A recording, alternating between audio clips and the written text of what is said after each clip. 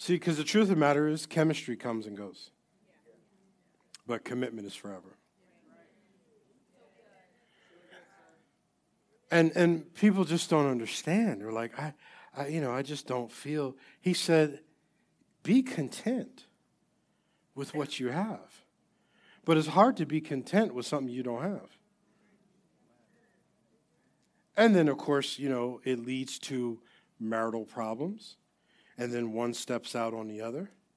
And then it's now, well, he's this and she's that and she's this. And it's like, wait a minute. Wait a minute. Hi, and welcome to Stone Point Community Church, where your life is made better. Thank you for listening to our podcast, and thanks for supporting the ministry. If you enjoyed today's message, why don't you be a blessing and share it with a friend? We appreciate you and pray for God's very best in your life.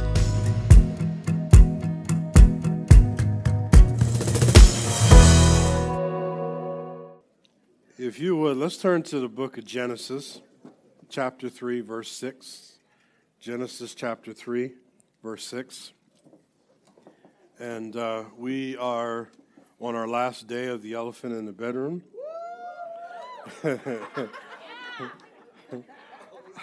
I don't know if y'all glad it's the last day or you're glad we're still on the subject. Not sure how to take that. But okay. Just because of that, the gloves are coming off. If you would, Genesis chapter 3, verse 6.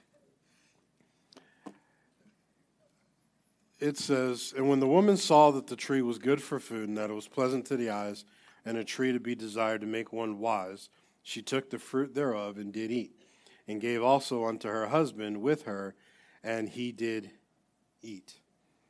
Verse 7, "And the eyes of them both were" what? "And they knew that they were, and they sewed fig leaves together, and made themselves aprons."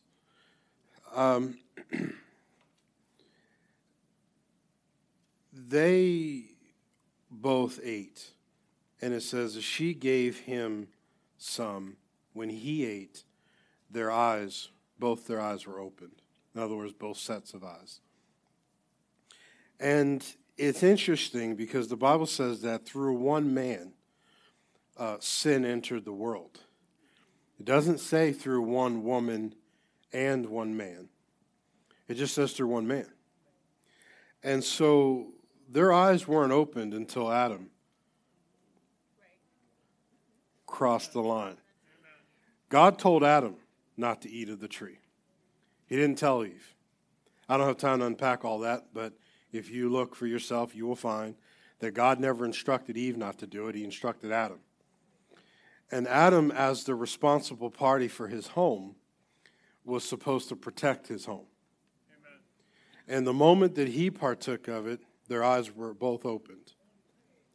And I think one of the main things that's important is that God instituted the relationship. If you remember, man did not say it wasn't good for him to be alone. God said it's not good for man to be alone. Amen. And so God instituted that relationship. God gave man woman and took woman out of man and gave it to man. That's where we get woman taken from the womb of man. Yes.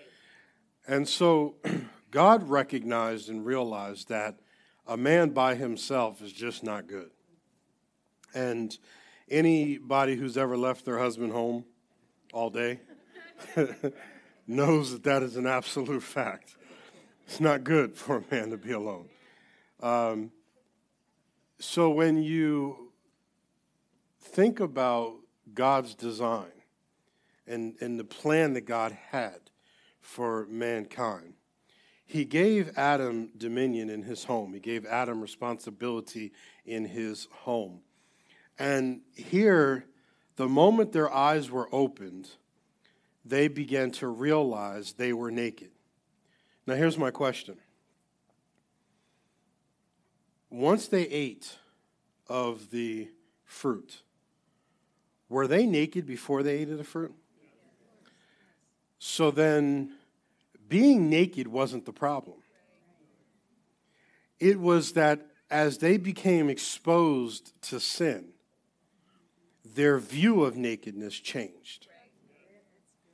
Are you with me? Because the simple fact of them being naked had not changed. They were naked before. And now all of a sudden, because their view had changed, now they're trying to resolve something through a humanistic way. They're trying to cover up with leaves what God had revealed later that you can't cover with leaves. You have to cover with blood. And if you notice Cain and Abel, one is a farmer, one is a herdsman. Animals versus plants. The first thing Adam did was try to cover up what he did with the plant. And God said, no, we're going to have to make a sacrifice. We're going to have to clothe you with animals and with blood. Because the only thing that can resolve sin is blood. Are you with me? So, in the fact that they have now a new view of life, one that God didn't give them, because if God had a problem with their nakedness, he would have said something. But he didn't. He didn't have a problem with it until they had a problem. And he wondered, who told you were naked? In other words, where'd you get this idea from? So let's go to Proverbs real quick. Proverbs chapter 5, verse 15 in the King James. It's very simple to give to God through Stone Point. The first one, you can scan the QR code. The second one, you can visit us at scc.church, click the donate icon, fill out the required details, and bam, you're done. Drink waters out of thy own cistern, and running waters out of thy own well. Let thy fountain be dispersed abroad, and the rivers of waters in the streets. Let them be only thy own, and not strangers with thee. Let the fountain be blessed, and rejoice with the wife of thy youth. Let her be as a loving hind and a pleasant doe. Let her breast satisfy thee at all times, and thou be ravished always with her love. Why wilt thou, my son, be ravished with a strange woman, and embrace the bosom of a stranger? Look at somebody next to you and tell them, use it or lose it. Tell somebody else, use it or lose it. You know, Solomon had 700 wives, and he had 300 concubines. For those of you that are not familiar with that type of term, you would call it a side chick, a sneaky link. 300. One of the challenges as parents, and often it is a struggle when dealing even in relationships with friends and things like that, where when you give advice, you are often seen as hypocritical if you did the same thing. The problem is that if I was in business and I gave you some business advice from a place of what I've experienced, you would call me wise. But if I tell you not to sleep around, and your answer is, well, you did, well, then that validates my advice and counsel. Because now I'm telling you not what I heard. But it's amazing to me how the difference between what is considered good advice and what is considered hypocritical is sorely based on the recipient's desires. If I'm helping you to avoid what you believe to be pleasure, then it's hypocritical. If you can see how I'm helping you avoid pain, then all of a sudden, that's wisdom talking. It's almost like when you look at David. David was a great king. The Bible says he was a man after God's own heart. Yet David did some very despicable and horrible things. But yet and still, God still said David was a man after his own heart. The Bible then, when it talks about Solomon, it says that Solomon had so many wives that they started to lead him away from God. And he did not, the Bible exactly says, he did not have the heart of his father. When you think about having 700 wives, that's like driving 700 cars all at the same time. But then imagine having 300 concubines. I mean, dear God. You could go for 3 years and never see the same one twice.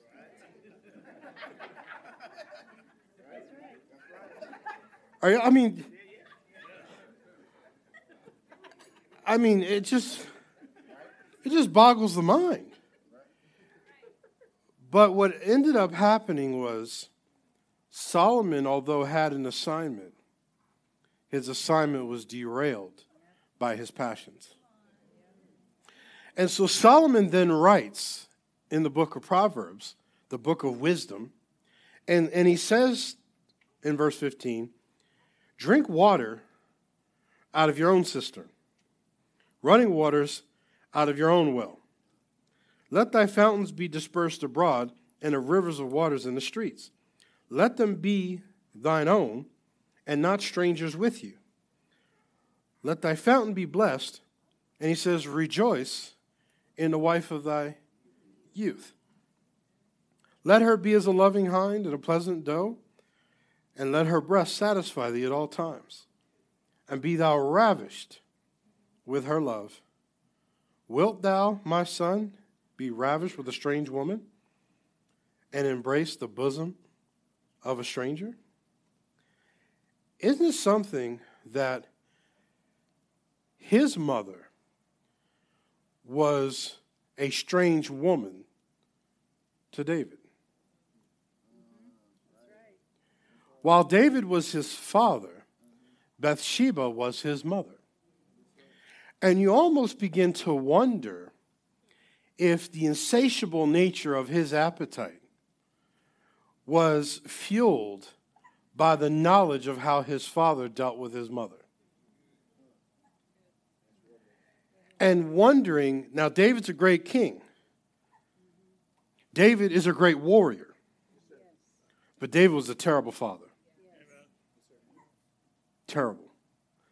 And so as he's giving this advice, this wisdom, because I hate to cheapen wisdom down to advice, because it's not just advice, it's actually wisdom. He says, why would you be taken with a strange woman? Now, most people, when they hear that, they think, well, that woman to me isn't a stranger. I know her. He doesn't mean that. Strange doesn't mean foreign. Strange means there's something wrong with her.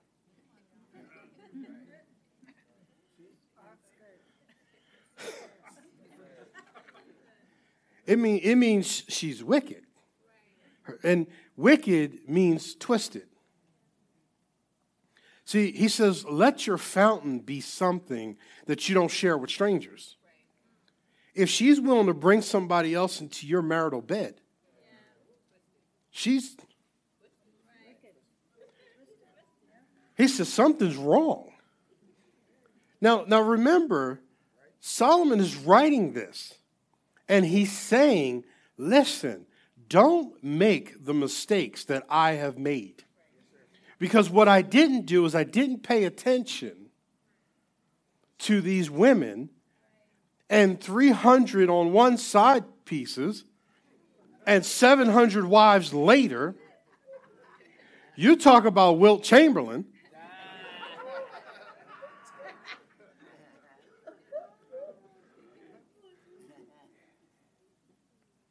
Is this what he's saying? Yes. And he's saying, don't ever get captivated. He said, you drink from your own well. He said, don't let strangers drink from it.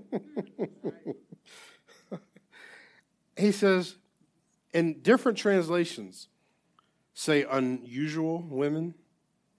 immoral women. The Message Bible says seductive women or wicked. In other words, they just have twisted answers. They have twisted views. The world works sex in a way that it tries to get you to think that sex is casual. You can't even watch a TV ad. You got an ad for a refrigerator and she's in a bikini. For what purpose? Are you going to get in the refrigerator? I mean, are you cold? And so, I mean, what's the plan here? Well, there is no plan. The plan is just to give you a twisted, wicked, twisted view. And so they paint it as, oh, it's just casual and, people are having sex with each other and it's just, it's no big deal. It doesn't matter. And men with men and women with women and women with men and then men with women who women are with men and men and then the women are with the men and the men who are with the same men are with different women. Dear God. And all of a sudden you're like, oh my God, he had 700 wives? Well, some of y'all ladies got 700 husbands.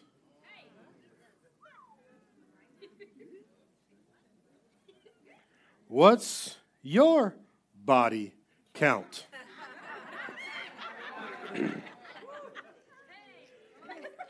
Jesus met the woman at the well. Told you the gloves are coming off.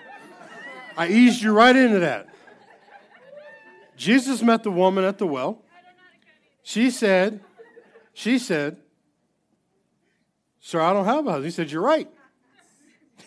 He said, you had all these husbands, and the one you're with ain't your husband. Didn't he? And she said, sir, I perceive that you're a prophet. No. You don't say. Really? What gave it away? The fact that I know your body count better than you do?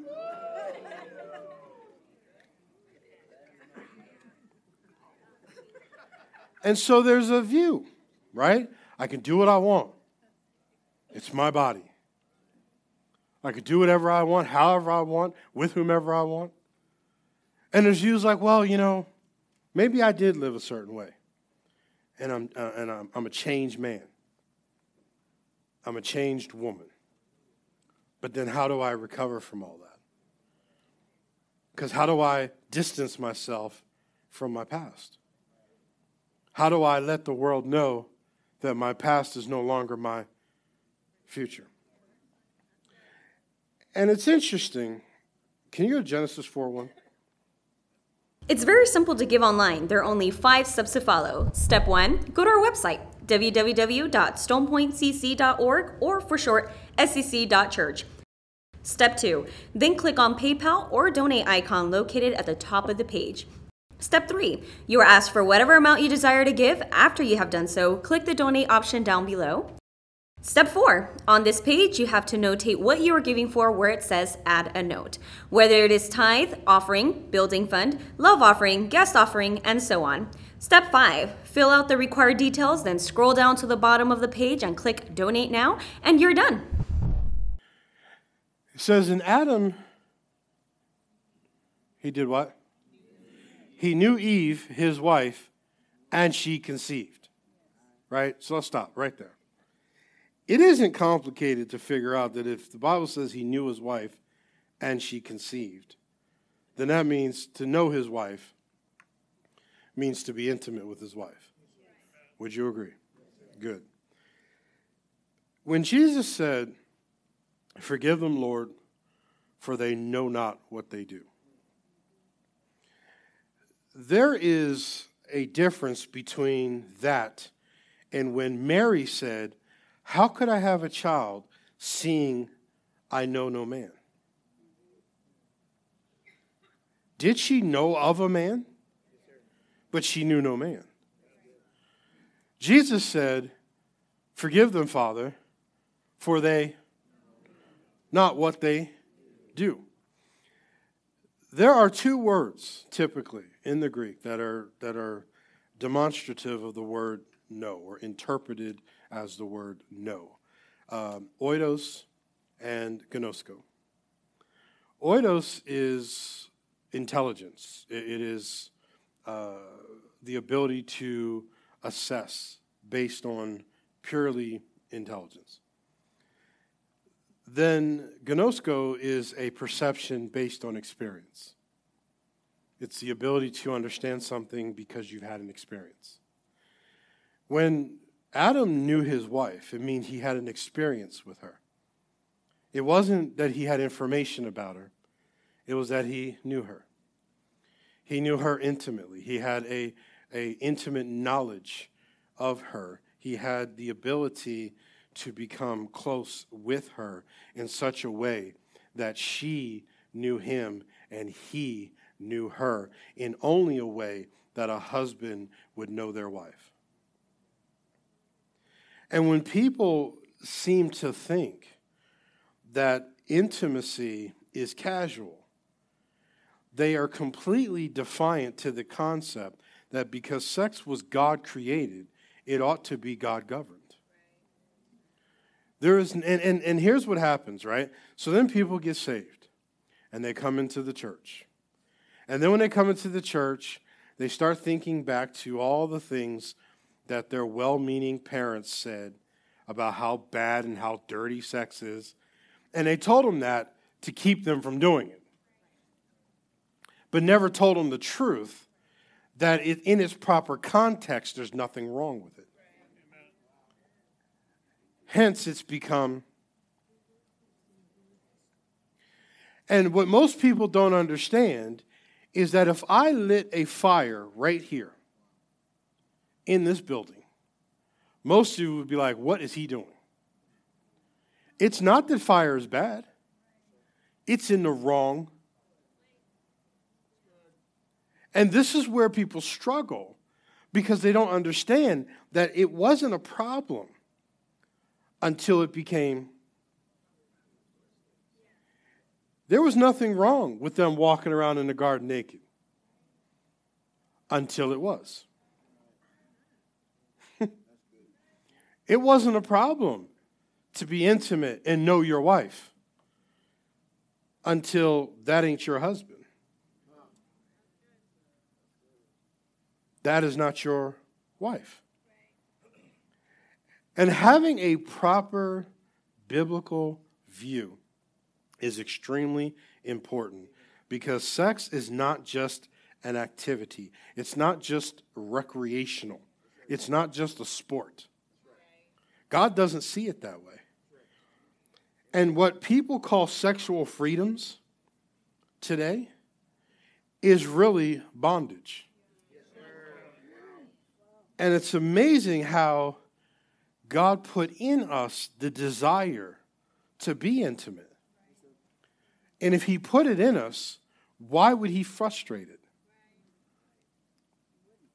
Why would he give you a desire and then cause it to be frustrated? I'll give you an example.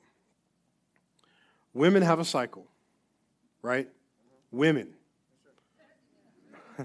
have a cycle. Yes? Yes? Despite the world trying to say that men don't have a cycle. Now, a woman has a cycle about every roughly 30 days. 28, 30, depends on a woman, right? So every 30 days, her cycle runs. Yet a man, he does have a cycle, but his is only maybe a glass of juice and a sandwich, and he's ready again.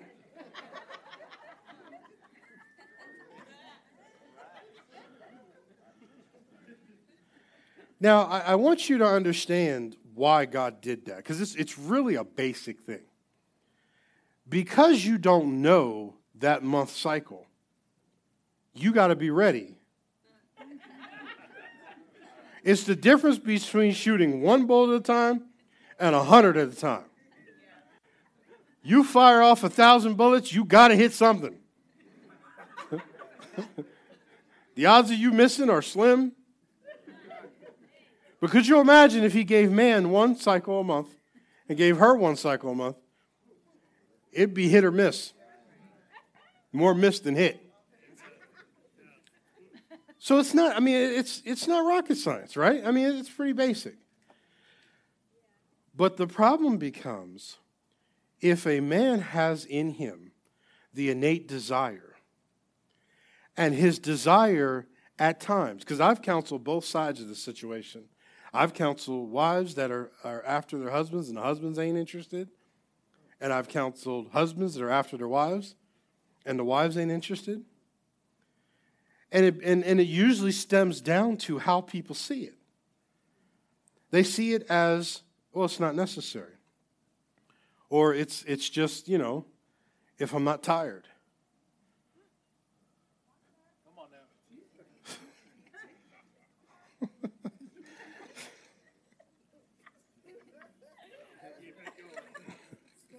I'm trying. You should see how some of these people are looking at me.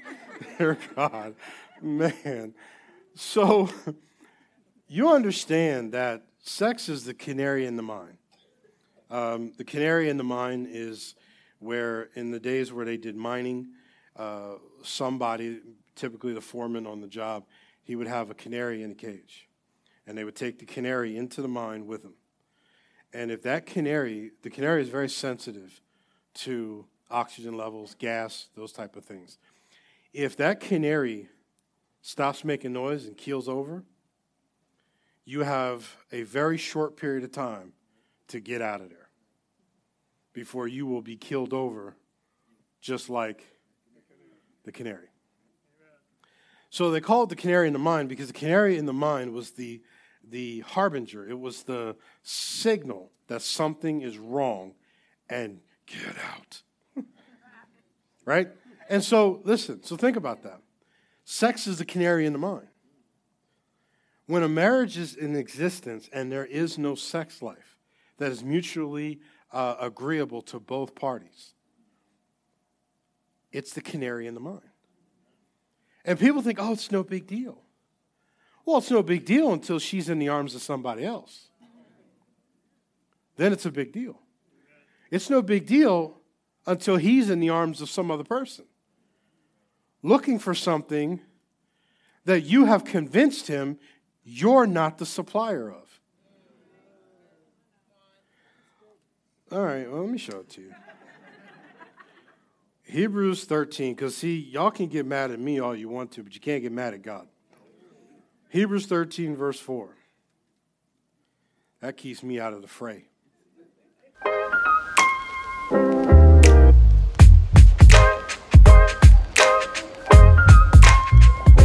I've been attending Stone Point Community Church for 11 years now, and I absolutely love it. It's my church home. I have a 3-year-old daughter named Mayana, and it's extremely important for me to set the right example for her when it comes to honoring God with my finances. God has been so good to me with my business that tithing has given me a steady flow of income. I'm a hairstylist, and I'm fully convinced that because I've been faithful with my tithing, that my clients book appointments and come in like clockwork. Before, they weren't seeing me as often. Now they see me on a consistent basis, even after doubling my price for my haircuts. My name is Ator Benjamin, and this is my tithing testimony.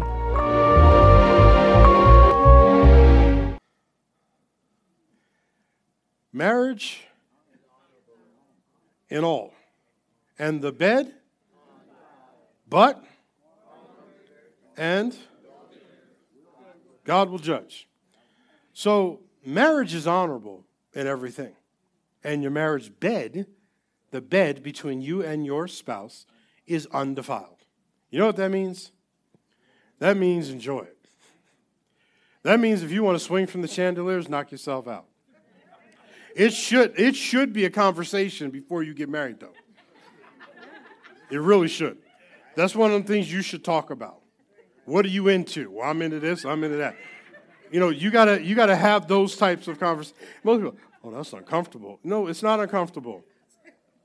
It's only uncomfortable if you're trying to have that conversation while you Netflix and chill. But when you have that conversation out in a public place, say, there's some things we need to talk about. I like to dress up like Catwoman and spray the floor with baby oil. And if you ain't into that, that's your moment. Like, nah, that's too much for the kid. Can't handle that. Because the last thing you want is to be in your marital moment, and here she come popping out the closet. Squirting baby oil everywhere. No, whoa. Flag on the play.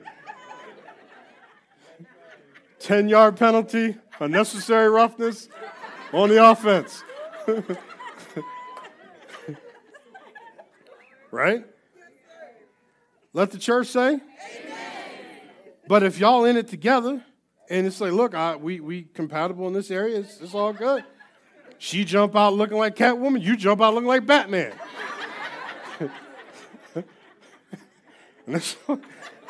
And as they say, it's on and... Why? Because the marriage bed is... Watch what he says. But whoremongers and adulterers, God will judge. What is a whoremonger? A whoremonger is someone who goes around whoring around. Like a common whore. That's what the Bible says. Stop. I mean, y'all can read. That's a person who ain't married, right? Can you commit adultery if you're not married? Somebody got to be married in order to commit adultery, right? So then adulterers are people who are and go outside of their covenant to get what they need. Now watch what he says. This is tough, Joe. I might let you preach the rest of this one. Let your conversation be without covetousness. In other words, let your manner of life be without desiring or coveting what you don't have. And be with such things as you do have, right? For he has said, I will never... Is it possible to be content? Then why are so many people... If he tells you to be something, is it possible? And he says, I will never... Now, there's two things he's addressing here. This is what I love about the Bible.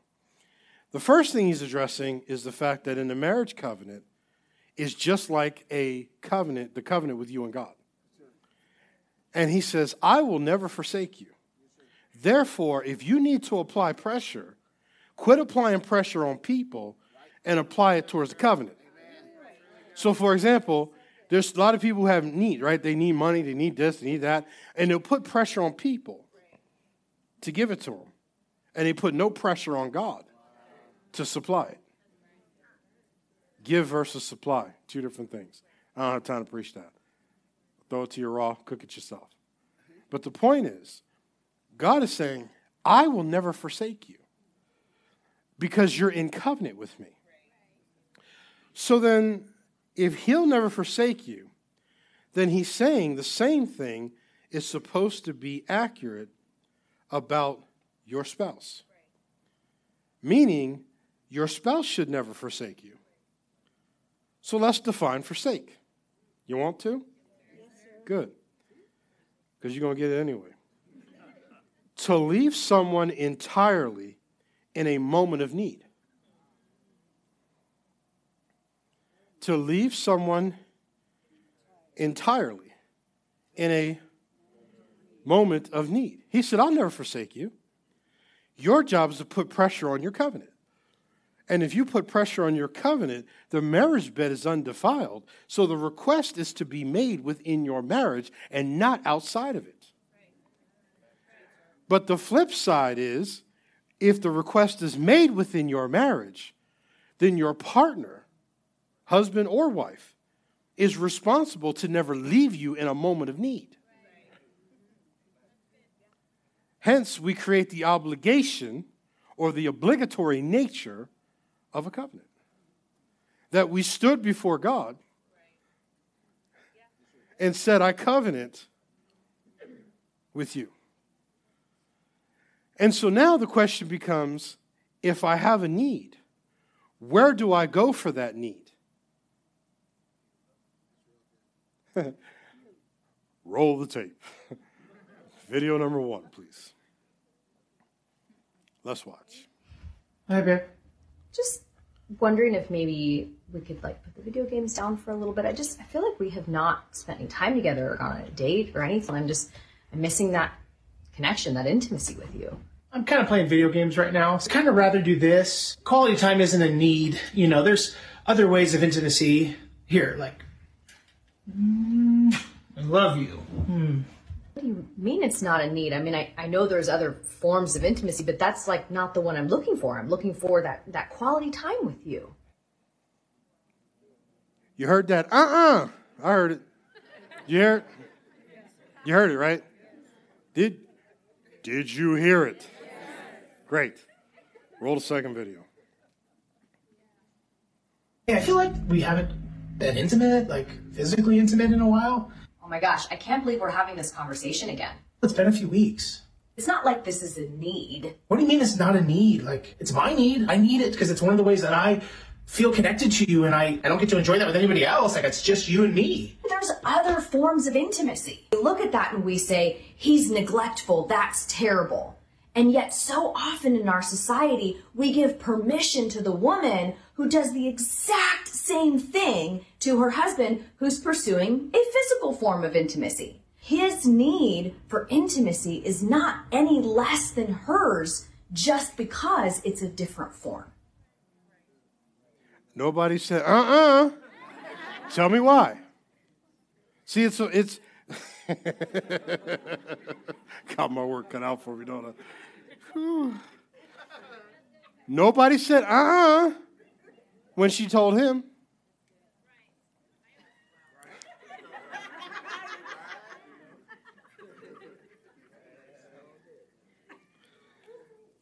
The only time that God has ever condemned sex is when it's outside of the covenant of marriage. And people struggle with the idea of what they think wants versus needs are. They think, look at 1 Corinthians 7, verse 1. I'm going to let that video cool down for a minute, and then I'm coming back on it. But I'm going to let you settle for a second, because some of y'all look a little salty about it. 1 Corinthians chapter 7, verse 1. Put in the Amplified, please. Be up to date with the latest sermons and listen to Stone Point Community's podcast. It's also a quick and easy way to share these messages with your friends and family. Stay inspired throughout your week and listen. Now as the matters of which you wrote unto me, it is well, and by that I mean advantageous, expedient, profitable, and wholesome, for a man not to touch a woman, to cohabitate with her, but to remain. You know what cohabitate means? Living together and ain't married. Verse 2, but because of the temptation to impurity and to avoid immorality, let each man keep his loins in subjection to himself.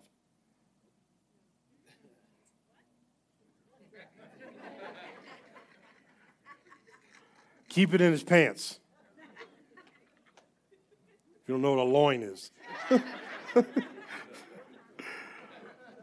But because of the temptation to impurity and to avoid morality, let each man up and get himself under control. No, what does he say? Let him have his, and each woman, verse 3, the husband should give to his wife her conjugal goodwill, kindness, and what is due to her, what's due to her as a wife, and likewise. Now I talked about this one time in a video clip, and it's amazing to me how social media is, right? The clip went viral. It really did. And people cut off the part where I said, and the husband owes his wife. They cut that part off and then just went in. He's saying a man can rape his wife. Nobody said that dumbness. You got to have an IQ below normal body temperature to hear that. Because first of all, let me be very, very clear. My wife can't rape me.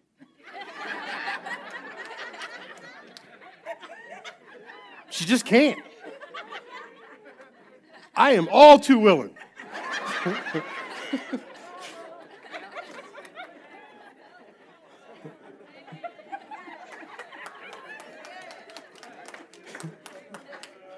No, what are you talking? Yes. The Lord is my shepherd. So then he says, continue on. For the wife does not have and over, but the husband has his likewise also exclusive authority or control over, but the wife has. Do not refuse, deprive, or defraud each other of your due, except perhaps for a time, that you may devote yourselves unhindered to prayer. Now notice what he says, because here's spiritual people. Oh, I'm in a moment of fasting and prayer for God. If we ain't agreeing on that, you fast on food, you can fast on water, but it says except by mutual consent. You don't get to fast the cookie on your own volition. That ain't how that works. Not even a spiritual reason stops the obligation to your spouse. Are y'all with me? You just took it off the screen, eh? He said, but even if you did, now watch what he says. But afterwards, resume, lest to what? Through your... Stop. Can I ask you a question? Why would God tell you you have a lack of restraint if you don't? And more importantly, why does a spouse say to another one, that's not a need, that's just a want? When in fact it is a need. And the same thing, and here's what they'll say. Well, I just think they should control themselves. Yet you can't control yourself to give what they're asking for. But they should control themselves to not ask for what they have a conjugal right to in a marriage, because that's the whole point. Where else do you go? If I run out of soda, I can go to the store. Any store. If I want some chips, I can go anywhere and get some chips. God said there's only one thing that I cannot go anywhere.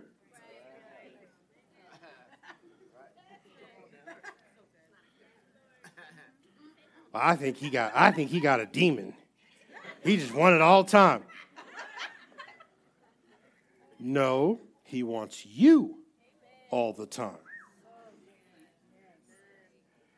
Because when you relegate it down to physicality, you forget that you are not understanding how people are wired and how God ordained and created the entire situation.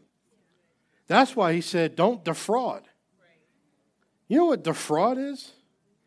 Swindling, cheating them, hoodwinking them, double-crossing them. You've been skamooked.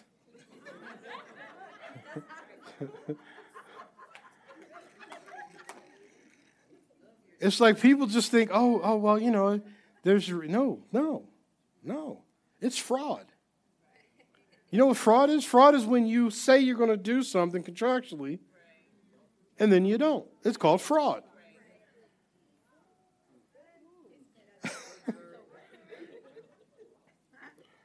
Does the word say this? You know what fraud means, the definition of fraud? To deprive a victim of a legal right.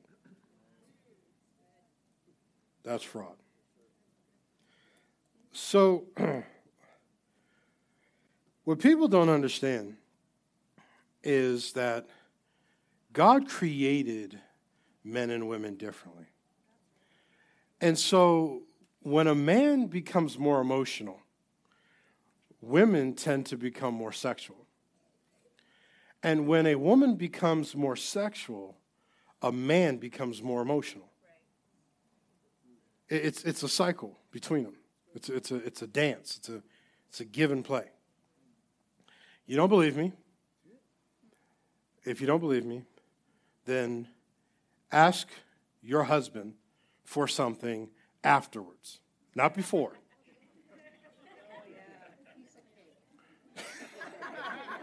Say it again. Piece of cake. Y'all wonder why Wayne's always smiling? Wonder no more.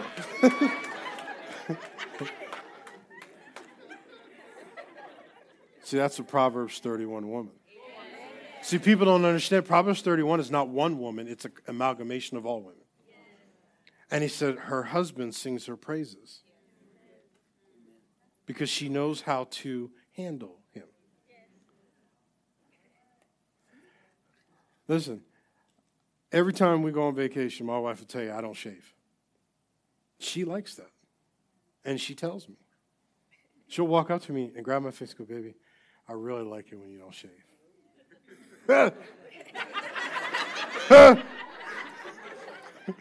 No shaving it is. Some of y'all, I really don't like when you know what I'm saying? I just think you just look like it, and then man's like, oh, God. Would you please just... It's okay, you can say it. You men are soft. Okay? You're just soft. I want you to understand. Y'all sitting like this.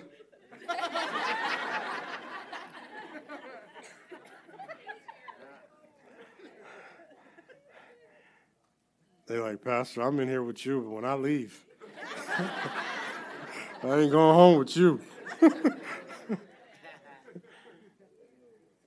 See, but she knows how to come up and convince me.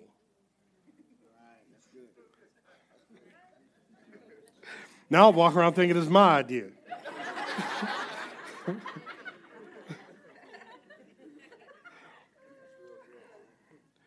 See, because the truth of the matter is chemistry comes and goes. But commitment is forever.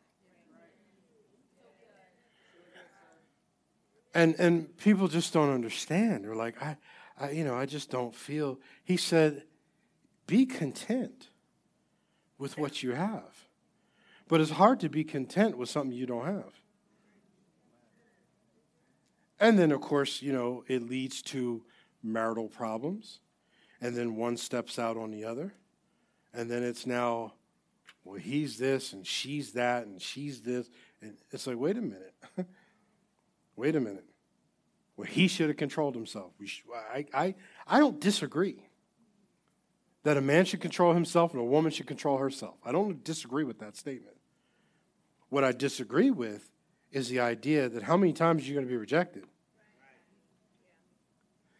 And so let's go back to where we started. Love y'all. Proverbs chapter 5, verse 19. During this break, you can pull out your phone to leave a review on our Facebook page. Let us know about your experience here at Stone Point.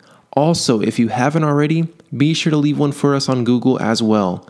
We're really looking forward to hear what you have to say about Stone Point. Let me read Proverbs real quick in the Message, starting at verse 1, and then I'll come back to verse 19 in the King James. Can we do that? Because Proverbs chapter 5, he says, dear friend, pay close attention to this wisdom, my wisdom. Listen very closely to the way I see it. Then you'll acquire a taste for good sense. What I tell you will keep you. The lips of a seductive woman are so sweet. Her soft words are so smooth. But it won't be long before she's like gravel in your mouth. A pain in your or butt. A wound in your. She's dancing down the perfumed path to death. She's headed straight for hell and taking you with her. This is why I'm always amazed at how a man could let a woman come into their marriage, a strange woman, a seductive woman, derail their current marriage, and then have it in their head they're going to marry and have gravel in their mouth. Because any decent woman who's not, once they hear you're married, it's like, well, they should, unless they are. Any man who will date a woman who's married and be intimate with her and know she's married, he's. So he says, taking you with her. She hasn't a clue about real life. You know what that tells you? She's sincere in her behavior. But sincerity is not the same as being right. Just because I'm sincere about it doesn't mean it's the right. I lost half of you. Why is that? Stay with me, y'all. She hasn't a clue about real life, about who she is, because if she valued herself, she would want to be a wife, not a concubine. Oh, I'm sorry, I forgot. She'd want to be a wife, not a side chick.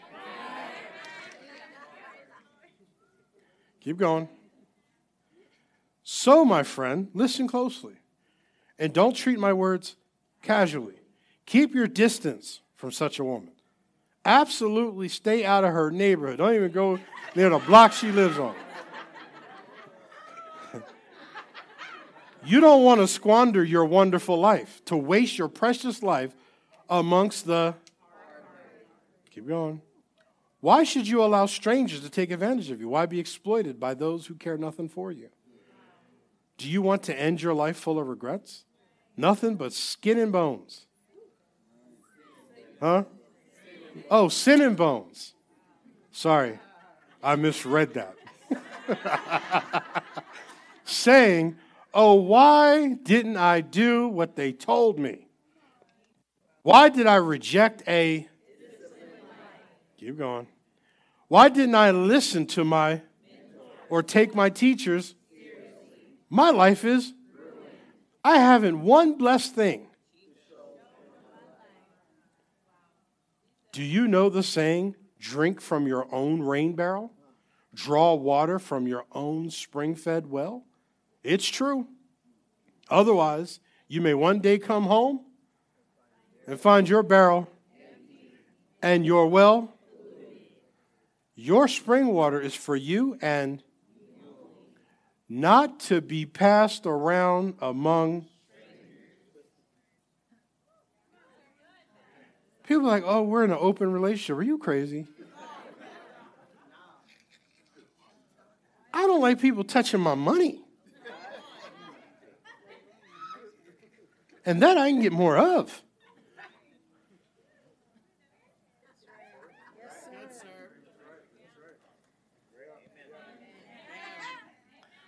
Passing around among strangers. Oh, my God. Never mind. Bless your fresh flowing fountain. Enjoy the wife you married. You know, the one when you, what he's saying is when you was excited. When you was beating down the door to get married. Come on, Pastor, hurry up. We got to get these counseling sessions done. It really takes that long? Yes. Can't we just skip? No.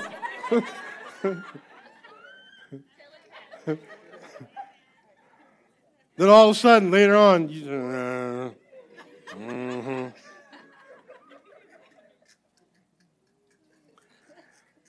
because the burning and the desire in you is what created your willingness to be uncomfortable. Once your desire faded, you're no longer willing to risk it for the biscuit. It's not, I'm tired. No, you're not. No, you're not. Because if I said, let's go to get Chick-fil-A,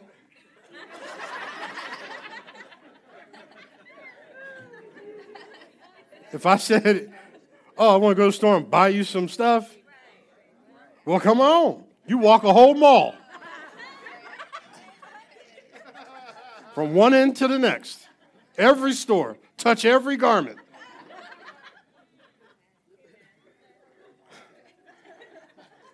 Enjoy the wife you married as lovely as an angel, beautiful as a rose. Don't ever quit taking delight.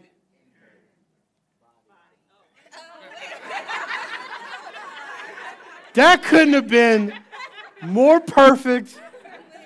Everybody's like, oh, don't quit taking delight in her. Oh, body.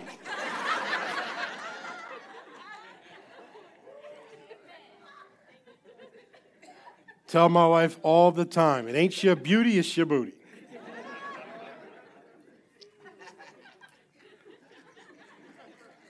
Well, there's just something wrong with that. What? Right.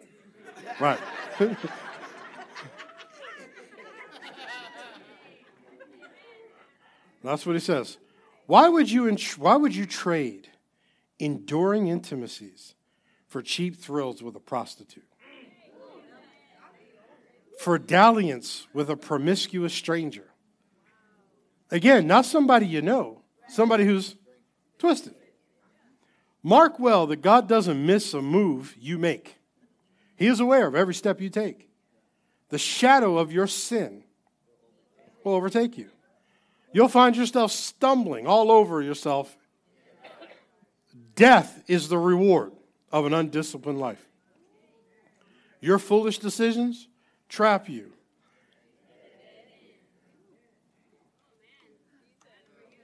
Isn't that something?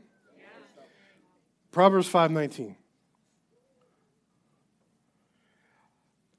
I was having a conversation with Shayna right after Gio was born. And he said, let her be as a loving hind and a pleasant roe or pleasant doe, which is a deer. And he says, let her breast satisfy thee at all times, and be thou ravished always with her love. Right? Now here's what ravished means. Ravished means to seize and to carry off someone by force. Now, he's not telling you to ravish her. He's saying to be ravished with her love. It also means to fill someone with intense delight or to give pleasure to. It's amazing to me how repressive people's ideas are. Because then they interpret that, well, he can just go take it. No, he can't. How's that pleasurable for her? How's that ravishing to her? Right? So he says to always be ravished by her love. But he says, let her breast satisfy thee. My wife and I was having this conversation. We were talking about Gio. We're talking about breastfeeding. And, I don't know anything about breastfeeding. So it's her job to explain it to me. So she says, well, here's what happens. When a baby begins to suckle, they start pulling a supply. And she said, now, I said, well, you can't just let him sleep for as long as he, she goes, no. I have to wake, if he doesn't ask for it, I have to wake him up and give it to him. She said, because if he stays on a cycle, it sends a signal that I can create more.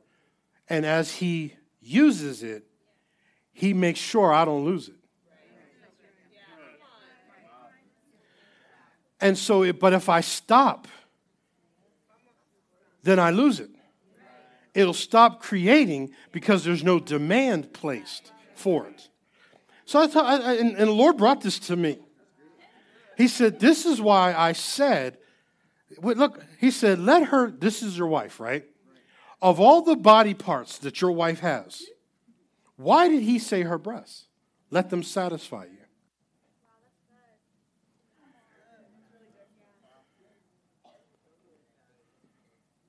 Her breasts are not the most satisfying part.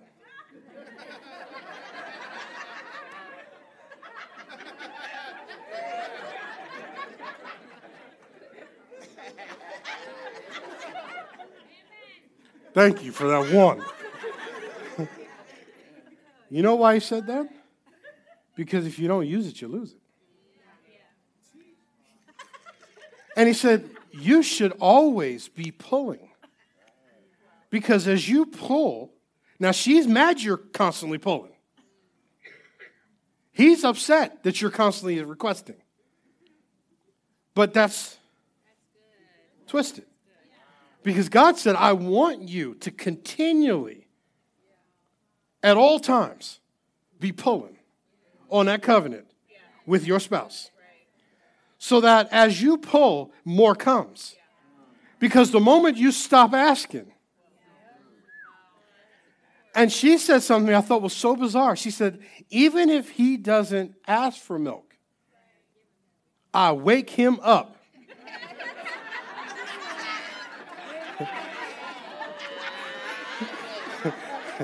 And all the men in the house, you better say.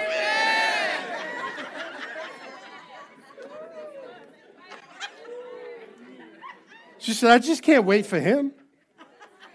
Can I tell y'all wives something about your husband? And can I tell you husbands something about your wives? If you're not one to really initiate, your wife or your husband loves to have you initiate.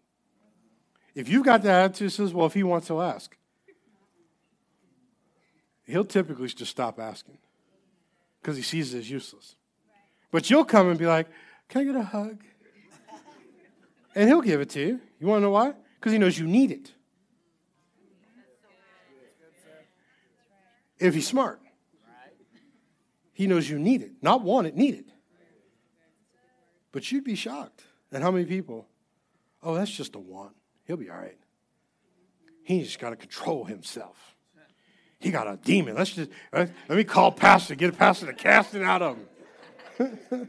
He ain't got no demon. Well, I mean, you might be married to one, but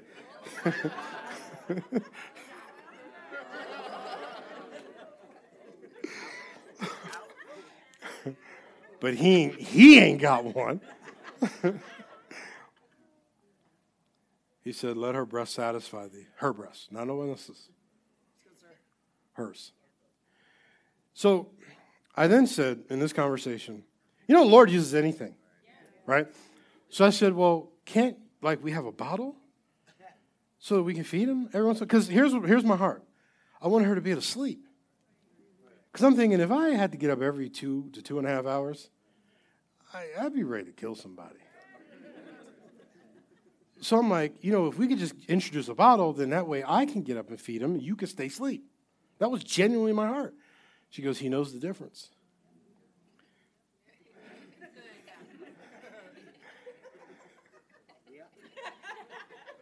He knows the difference between my breasts. Y'all don't want to talk to me this morning. The Lord be speaking to you, boy. She said, he knows the difference. So now that he's old enough that we can interject the bottle every once in a while, she'll give him to me and then give me the bottle. There's a reason for that. The reason is if he's anywhere near her breasts, he don't want that strange bottle.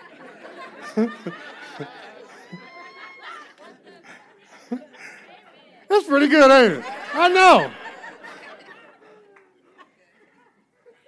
I'm like, man, message. So she'll give me him and the bottle and has to walk away. And then he's like, well, you know, ain't nothing like the real thing, baby. But I'm going to take this bottle anyway. He's hungry. And he knows. But let her be around. He don't want that bottle. He'd be like,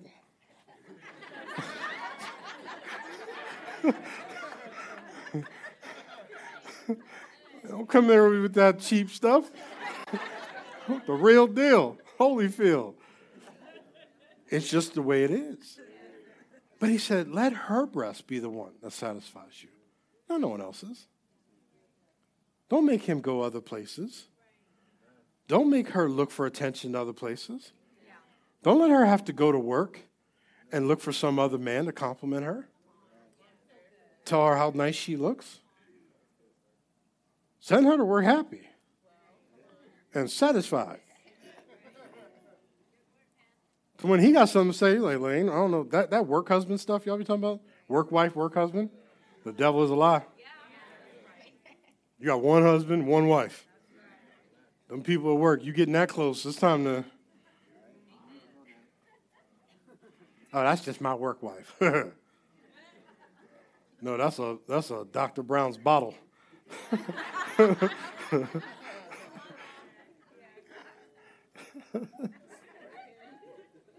Some of y'all know exactly what I said, some of you don't. Google it. We have to understand that God created, if God created sex and God designed sex, then sex ought to be God-governed. And God has no issue with marital sex. He said the marriage bed is undefiled. And here Solomon is saying, let me tell you something. Drink from your own cistern. Quit passing the cup. Because the cup is it's nasty. And he's speaking from experience. And we see so many places where the Bible talks about the intimacy between a husband and a wife. It's so important. It's critical. It's not a want. It's a need. Nobody ever says, hey, I want to go to the bathroom. Most of the time when you have to go really bad to the bathroom, it's usually an inconvenient moment. So you don't want to, you need to. And if it was just a want, God would have said, he would not have said, don't put your spouse in a place where Satan will tempt them. Don't put them in a position to get them tested by Satan. And a lot of people don't know that because of how they deal with their spouse, they're putting their spouse into a temptation. Literally, they're causing the temptation on their spouse. And they're like, well, you just better be strong enough to handle it. Well, I hope you're right. I really do. But the Bible says it's likely you're not.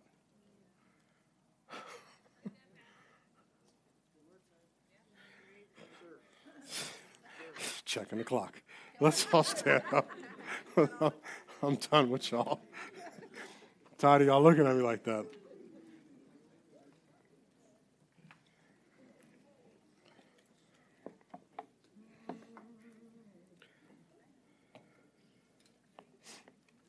If there are problems, intimate-wise, seek answers.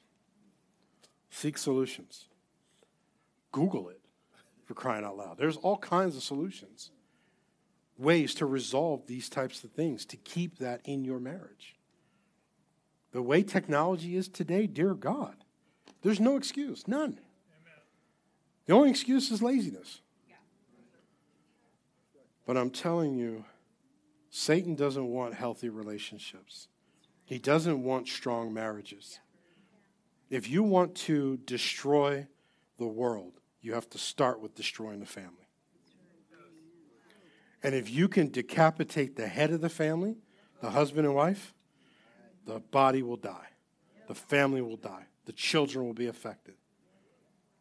It's a deeper plan than you think it is. This is why they said, we now think we're naked and we're ashamed. It was all because of the plan. And the more it gets twisted, the more marriage gets redefined, the more the boundaries get pushed and blurred, the worse it's going to get. Because there is an assignment to destroy the family as we know it. Now, here's what I love. We got all kinds of marriages and babies popping out around here like crazy. So, I mean, this is like when the ark showed up. Babies everybody got babies. Dear God, I'm getting messages all the time. Having a baby, having a baby, having a baby, having a baby. The ones I'm concerned about is where there's no marriage request. Never mind. Never mind. Y'all ain't ready. We just keep going. So, anyway, there's an attack against relationships. And I'm telling you, we want to have healthy, solid, unbreakable relationships.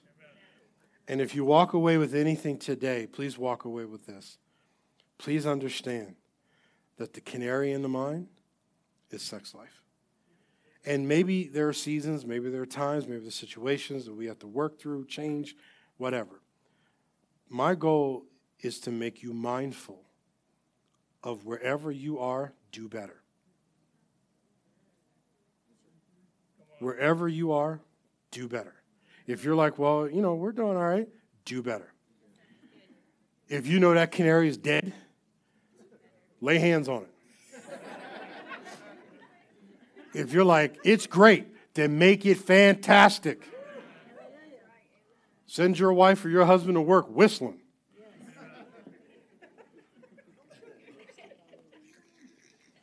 And the church said, amen. Let's pray. Let's pray. Father, we just thank you. We're so grateful for your word. We're so grateful for the clarity that you always bring to us, so we don't be twisted, that we get it straight, that we get it clear, that we get it right, because we know there's so much counting on this.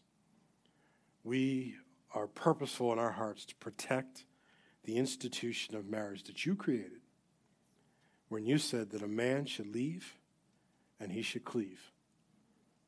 So, Father, we thank you that unit that's been created between a husband and wife, Father, there's no other covenant higher than that except for the one that we have with you.